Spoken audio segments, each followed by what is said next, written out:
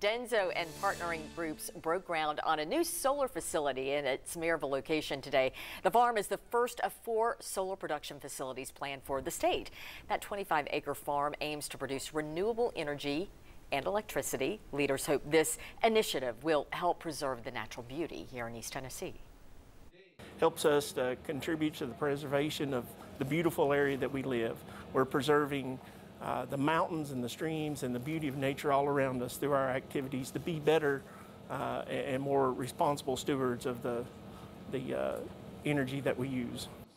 The project aims to expand clean energy to surrounding communities.